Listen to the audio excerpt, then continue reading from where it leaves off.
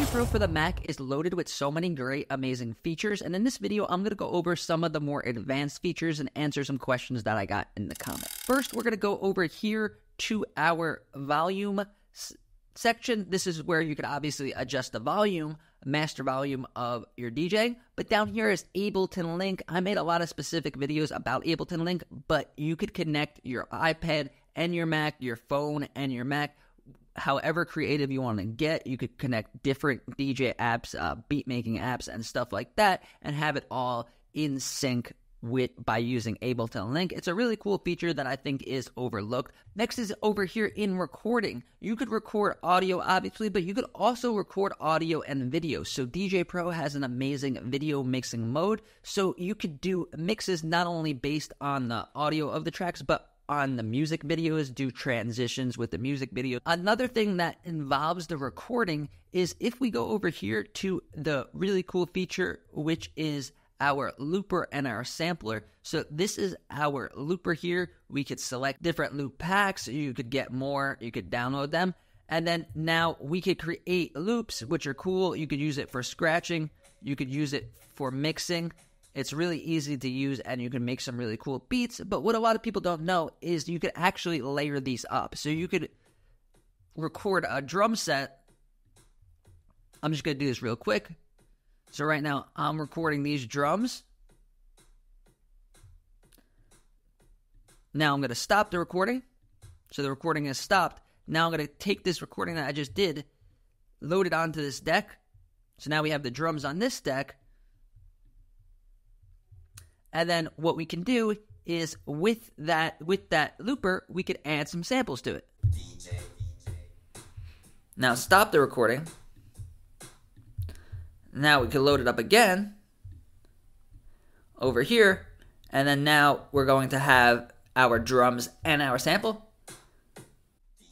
Now this was a really quick example and it was not very good, but if you take the time, you could almost record your own tracks within the Djay Pro software by layering up these drum beats, layering up vocals. Maybe you could do the vocals yourself, or you could use Neurom to use vocals from other songs, and you could keep going and layer this up using the record button. Next is going to be over here. We're going to press this expansion. We could get rid of our looper and sampler expansion.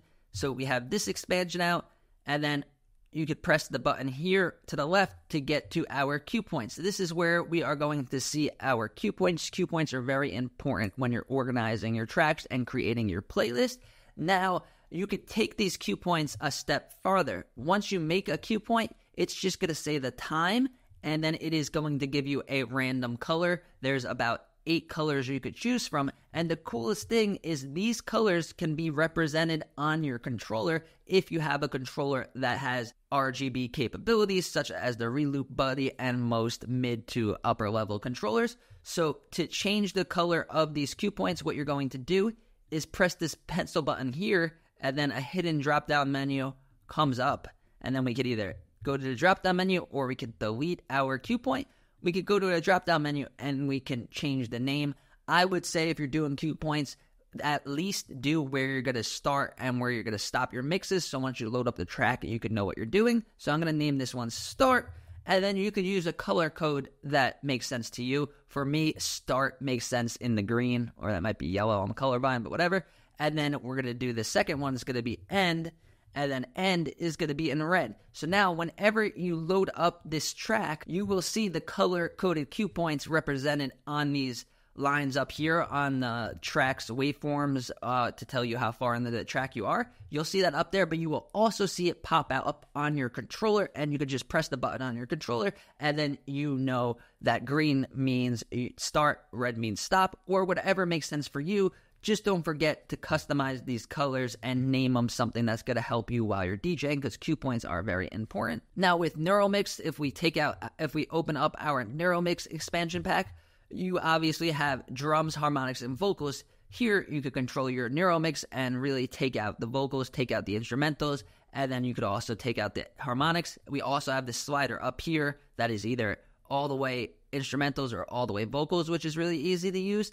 But if you want to customize it more, you could do a 4-band Neurom mix. So you got drums, bass, harmonics, and vocals. I would recommend experimenting with the tracks that you play a lot and then see what it's like taking out these specific elements. So don't forget to really take a deep dive into Neurom mix. Next is video mode. Djay Pro has one of the most advanced video mode features, and you could DJ with music videos, and you could DJ with the visualizer. If you want to learn more about the video mix feature in this amazing software, check out this video over here. Thank you.